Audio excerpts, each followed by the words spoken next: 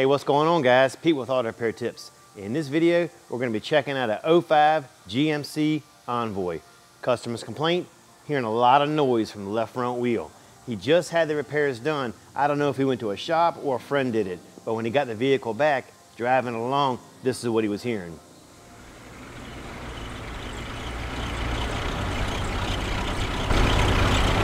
So in this video, we're going to take apart this left front suspension and see what we can find.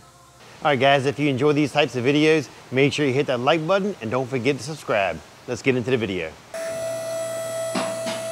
All right, one of the first things you want to look at is means we're having noise in this front wheel is you want to take it and you want to grab it and shake it, and that seems pretty tight. So the next thing we want to do is we want to turn this wheel. You want to try to spin it. You can actually hear the noise. But one thing I've noticed is when I'm spinning it, it is extremely tight. There's no extra spin on this thing. If I spin it, it immediately comes to a stop. Let's compare it to the other side. And the same thing when you grab this wheel top and bottom, it's nice and tight. Let's check the spin on this tire. All right, see the difference? When I spin this tire, it continues to turn.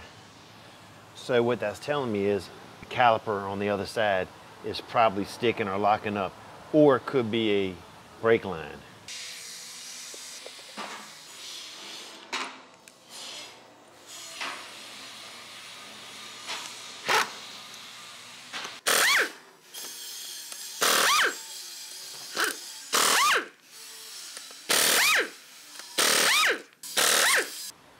If you take a look, you can see he only went back with new pads. He left the old calipers, the old brake lines, and the old rotors. My recommendation to him is going to be replace everything as a complete unit. And we're going to do left and right. You do everything in pairs. My reasoning for replacing the brake lines is the fluid has to travel back and forth as you apply and release the brake. And if you look at this brake line, you can definitely see it's old and rusted and it's very hard. So that could be another reason why the caliper's not working correctly. Even though he just replaced the brake pads, we're going to put new ones on simply because they've been overheated. When that happens, you get extra noise out of the brake pads that way, and they don't last as long. The rotors, because they're reheated, you can see hot spots in the rotors, and it's most likely out of round, which will give you a vibration when you apply the brake at high speeds. All right, we're going to get everything replaced. After we do that, we'll test drive it and see how it does. All right, guys, here's a pro tip of the day. You make sure whoever works in your car knows what the heck they're doing. I don't know about you, but I'm not putting my wife or my kids in a car knowing that the guy that just worked on it doesn't know what the heck he's doing, especially when it comes to the brakes. If my wife and kids go to hit that brake pedal, that car better stop.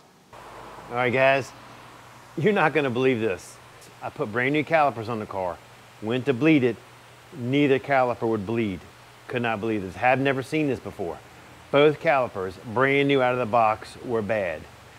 So I called the auto parts store, they sent me another set out, stuck them on the car, everything went just fine. That sticking wheel that we used to have before turns just fine now. All right, guys, I appreciate you watching. Catch you later.